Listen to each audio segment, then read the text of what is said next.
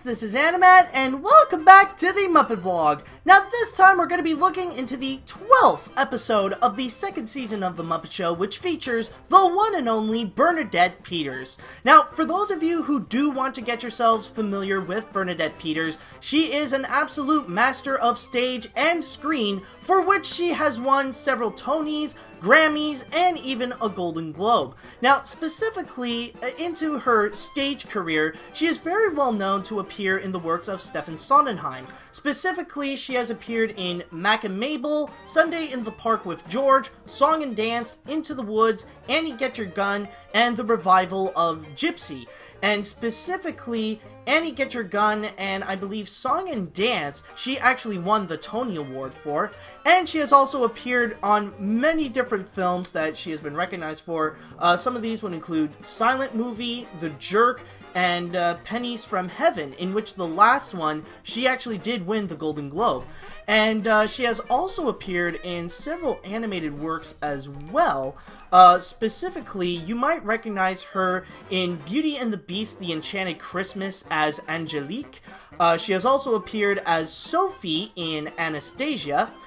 She also appeared as Sue in The Land Before Time 10, The Great Long Neck Migration, and she has also appeared as Glinda the Good Witch in Legend of Oz, Dorothy's Return. Oh god, that was her? Oh god, now I'm actually getting all those bad memories back. It's just like, oh god. Wait, that's Bernadette Peters? Oh god. No, get it out of my head. Okay, but anyways, that's pretty much Bernadette Peters in general. And going into the episode that she has appeared in, The Muppet Show, I'll be honest, well, what she did herself is actually fantastic. In fact, she actually was nominated for an Emmy for her appearance in The Muppet Show. But I will say, in terms of the episode itself, it doesn't really feel that organized. I mean, the ideas are there, they're just not well placed. The episode pretty much starts off with Miss Piggy getting absolutely jealous with Kermit because he starts off with the opening number with Miss Mousey doing a song called How Could You Believe Me? So they were both doing a duet, and like Miss Piggy is just like, you could tell throughout the entire episode she's just full on jealous of Miss Mousey being close to Kermit and even having a duet with Kermit. And often, like, you would see her, like, even up there with Statler and Waldorf, like, pretty much directing, like, their hate, like, where is it okay to love and where is it okay to hate? And, you know, that is pretty funny, but unfortunately, those moments rarely happen. And while that is happening, there is another story that is going on that this time it actually revolves around Robin. Now, this is not the first time that we see Robin in The Muppet Show, but this is one of the first times that we actually see a story that's completely centered around Robin. And basically, he feels way too small around the Muppet Theater, and he feels like because he's so small, nobody really notices him. So he wanted to run away, but Bernadette Peters pretty much convinced him to stay, and pretty much the whole story just ends off with Robin wanting to do a number, which Kermit lets him, but he only lets Robin doing a song called I'm 5, which is pretty much like this cute little number about like how Robin's a big boy and now he's 5 years old and stuff like that, so that's pretty much the payoff. And in terms of the Robin story, I feel like it could have had heart. I see where they were going, but I feel like everything is a bit disorganized. Like, in the middle of it, when Robin wanted to run away, but, like, he had a chat with Bernadette Peters, they were pretty much singing the song, I'm trying to find... oh yeah, and they were just singing Just One Person, and in that one, it feels a bit like it's a finale. Like, this is the musical number where it would be like the grand finale of the episode, because like you got Bernadette Peters singing with Robin, and then like you got all the other Muppets coming out, all coming out, and they were just singing the song with Robin. It does feel like something that would just finish it off and it would resolve the whole situation. You know, like a good example would be the last episode I saw with Dom DeLuise, where they pretty much got this entire story going on with Miss Piggy, and the finale would be Dom DeLuise singing with Miss Piggy to make her feel better, called We Got Us, and then suddenly all the other Muppets would come in. It's a very similar sense, but it feels rather weird that they suddenly put it in the middle of the episode and make the whole payoff of it is that Robin actually does sing a number in the episode singing I'm 5. Now, I feel like everything it just feels disorganized there. Like, if they start off with the, like, if they start off the whole bit with Kermit, like Robin doing the sketch of I'm 5 and suddenly nobody really notices him and then he wants to run away, like, that would have really worked. That would have given the episode a lot more heart.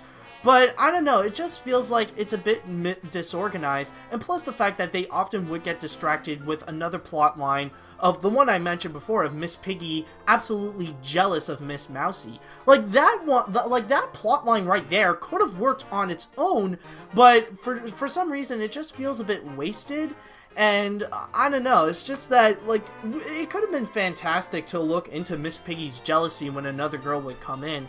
Now, I know in later seasons or later episodes, like maybe in this season as well, that they are bringing, like, they would bring that back in. Not necessarily with Miss Mousey, but they would bring in with other characters as well that Miss Piggy would get jealous of. But I don't know, I feel like they got something with this whole Miss Mousey plot, but it really didn't work out as well. Like, it wasn't really as explored enough. Now, at the same time, there are some other sketches as well. Like, they're more individual sketches, but some of them really are, like, the highlights of it. There was one where Sam the Eagle actually reads the story of the ant and the grasshopper, and of course, like, since it is the Muppets, I'm not gonna say, like, what happens, but, you know, just expect the unexpected. And then there was also another one, we got the Swedish chef with a chicken. Like, mostly he just wants the chicken to have an egg, but again, completely great punchline at the end. But then we also got another one with Dr. Bunsen Honeydew and Beaker, and finally, this is the one, like, now we're starting to see some momentum with the sketches of Bunsen Honeydew and Beaker, and, like, you know, we're starting to see, like, the comedy bits that they can really bring in, and, like, how they're more prominent in there. Like, this is the kind of sketches that, like, you could tell that we're going to get a lot more of, and I'm really glad, because, like, that one is actually really hilarious. And, and actually another one is actually the Muppet News Flash. It's very similar in tone with the Swedish chef bit in that episode, definitely fantastic. But also, oh yeah, there was actually another really weird sketch, actually. It was, like, honestly, like, I don't know how to feel, but it was just, like, it was kind of weird but funny at the same time. It's actually called The Sheik of Araby, and this actually features Uncle Deadly, and, like, you have this entire Arabic setting where Uncle Deadly, and there's this woman singing The Sheik of Araby, but the weird thing about that whole sketch is that it's actually the woman singing with Uncle Deadly of The Sheik of Araby, because, oh my god, I don't think I've ever seen a Muppet so sexualized before. Like, I don't know how, it's like, it's so weird talking about this about a Muppet, but, like, she's got huge tracts of land! I guess that's the best way to put it. So yeah, with her, huge tracts of land, like, fudge. Well, okay, like, I gotta quote different movies to describe it, but, when she got it, she flaunts it. Like, that's the whole thing. Like, she knows what she has, and my god, she'll take every opportunity to let loose and show the world, like, the huge pair that she has. Like, I don't know, like, I don't mind talking about it, I love it, but it's just that, like, when you're talking about it on a Muppet, it's like, that's kind of a different level. I don't know, it's just so weird, honestly. But honestly, yeah, the only thing that I didn't mention yet is actually the performance of Bernadette Peters, and yeah, she absolutely is a highlight in this entire episode, because you could definitely tell how she has grown from a musical background, and her song and dance routines are definitely the real highlights of this episode. When she would sing Little One Step, Two Step with some of the monsters like Sweetums, Thog, and Timmy Monster, like that one is definitely well choreographed. That was definitely well sung, definitely well sung. And then there was also like the one that I've already mentioned, Just One Person. Like I said before, like it would have been a great finale song, but I don't know why it's suddenly in the middle. And then like you got Applejack. That one is more like a country song, and we got Bernadette Peters singing it with the country group.